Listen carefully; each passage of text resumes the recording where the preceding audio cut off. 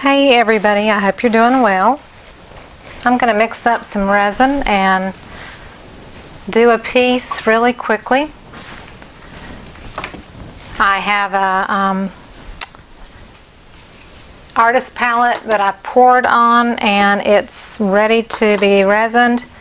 I did clean it with Dawn dish liquid and I think it's pretty much good to go. You can also use mineral water to wipe off any residue, I have been told. So that's just another trick to keep in mind.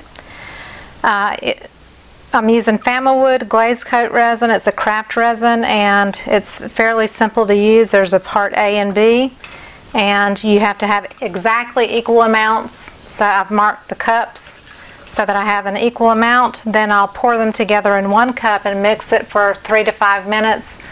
Then pour it in another cup, mix for 3 to 5 minutes. So I've got me a little timer here.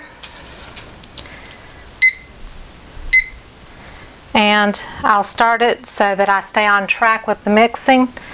You also need to wear a mask, have good ventilation, have a dust-free environment, and you have to have a heat torch or a heat gun to pop air bubbles. But resin, even if it says it's non-toxic, you should always take extra safety precautions to make sure that you don't breathe or let any of that. When you heat it, there's chemicals that go into the air that can go into your nose and eyes and things like that. So it's great to wear safety glasses and a mask and everything just for safety purposes. I'm not going to talk through the rest of this. I'm just going to mix. You'll see me mixing and then coating the piece, and I'm on a silicone mat, so when it's finished and dry it will peel right off the silicone. I also have the back of my piece taped with frog tape. That keeps it so simple. When you want to take the back side off, you'll have no drips that you'll have on the bottom side of your piece. So I'm going to pour, like I said, equal amounts.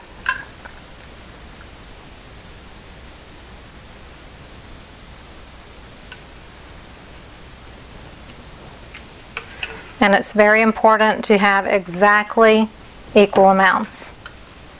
So very important.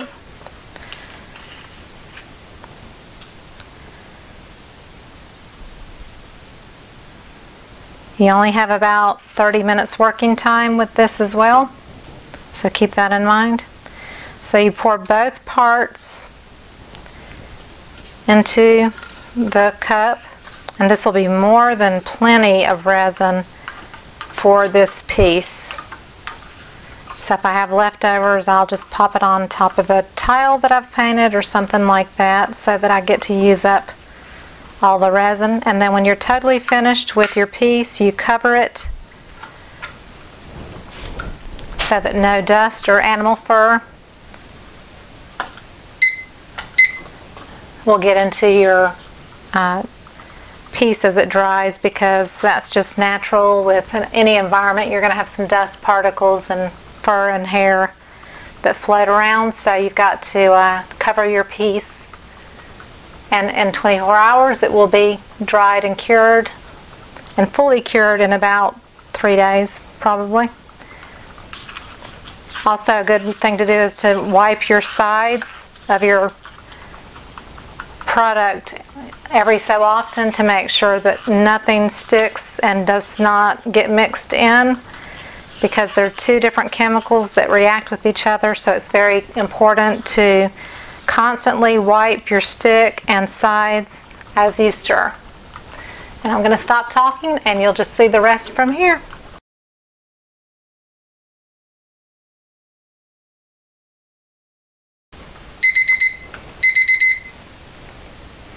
Okay, so now I'm going to transfer this to the other cup and start my timer and keep stirring.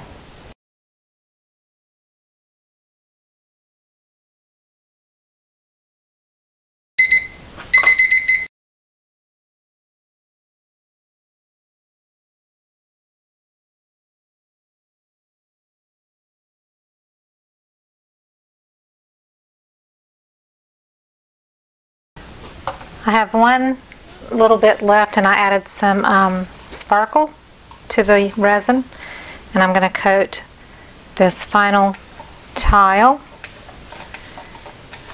just to see how it turns out with the sparkle and the resin. I've never done that before, so I thought this would be a good one to play on because it was just a spare tile that I experimented with. It's a 4-inch tile. The other one that I just did was a 6-inch tile. So it's got gold in it, and it's definitely tinting the tile in a gold fashion, which is fine.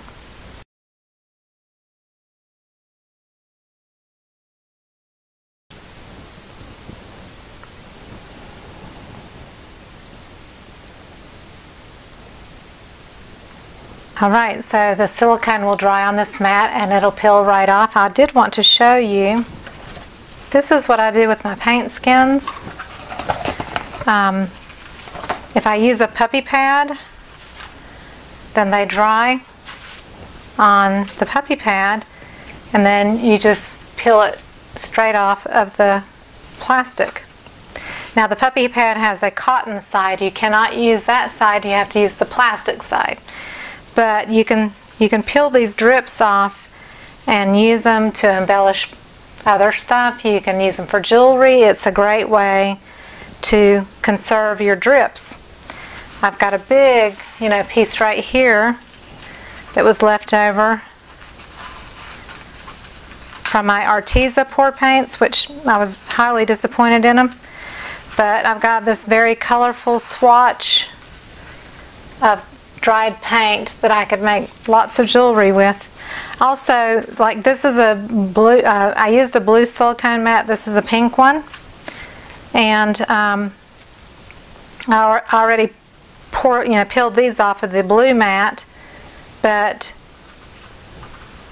that's the beauty of the silicone mats, is you can just totally peel all your drips right off the silicone. This was metallics. It's so lovely. And the thing that you have to do once you peel the paint off is you have to put it on like a surface like a puppy pad where it's not on top of other paint, because if you put it on top of other paint it will stick to it like glue and you can't get it off. So you have to put it on plastic, wax paper, parchment paper, and something like that, so that your paint does not stick to anything else or to another piece of paint that's on, that it might be on top of. So you have to peel off and then put it on your plastic somewhere where there's no paint, where it won't stick to it. But then you have all these lovely pieces of paint skins that you can use later on. And I just layer up my puppy pads in a Tupperware container. Some people put them in notebooks. So there's lots of ways that you can store them and keep them. But you have to put plastic or parchment paper or something between your paints so that they do not stick to each other, because it'll just ruin your skins. If you have something beautiful and it's attached to another skin, you won't be able to get them apart. So that's what I do with my paint skins. Like here's another piece of a puppy pad. You just take it and literally peel it off your puppy pad. Just like that. And here's a piece that I've taken off of another puppy pad. So I just keep it on a spot somewhere on a piece of puppy pad that doesn't have paint touching it. And this has a layer of protection, so I can lay this right down on top of the other pieces because there's a layer of protection to keep the paint from touching the paint. So I hope you enjoyed this resin video, and if you did, please give me a thumbs up. Please subscribe if you haven't already. Please share with your friends. I need subscribers. I need thumbs ups, likes, to gain subscribers and to keep my channel going. I appreciate you supporting me, and check out all the links below the video, and I will see you on the next one. Take care. Hugs and bye-bye.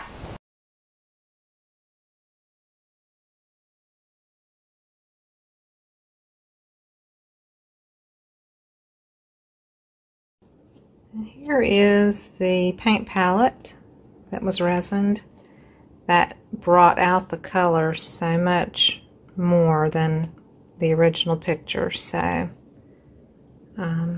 just wanted you to see the shininess of it. And it's sold.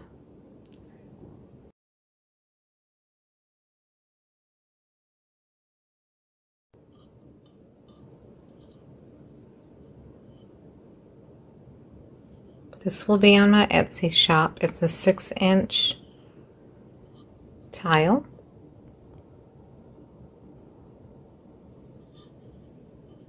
Hope you can see the sparkle. And it kind of looks like a tree.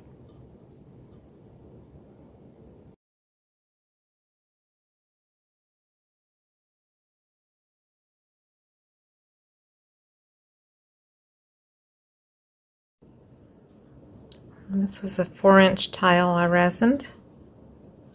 I decided to add some sparkle in the resin, so it's very shimmery.